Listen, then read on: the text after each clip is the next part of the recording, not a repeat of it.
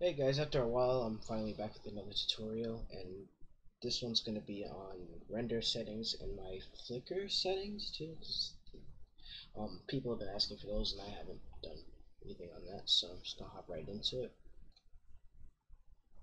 Alright, so I have my edit here. I'm just going to, oops, not done with it yet, but I'm just going to show a little something.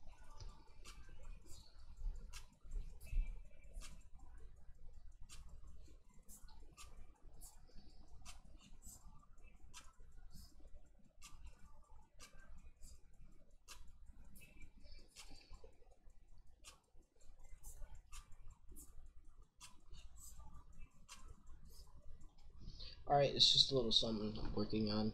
I'm not done with it yet, but I'm almost done. It'll be out soon.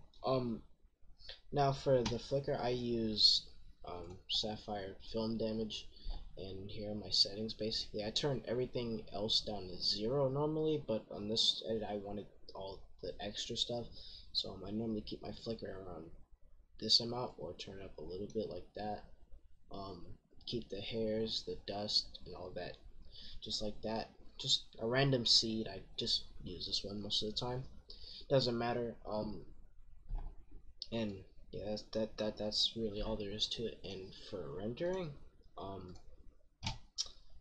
here are the settings I use. Format H.264, resize 1020, 1080, you know, best resolution, audio output. Of course, if you don't click this, the audio won't come out. And yeah, this is what I use. I normally don't make edits in 60 FPS, so it's just 30. So once you have it set like that, you can choose where you want it to be at, documents, etc. Stuff like that.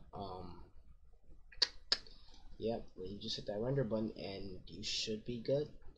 Thanks for watching, and I will try to be more active on the channel.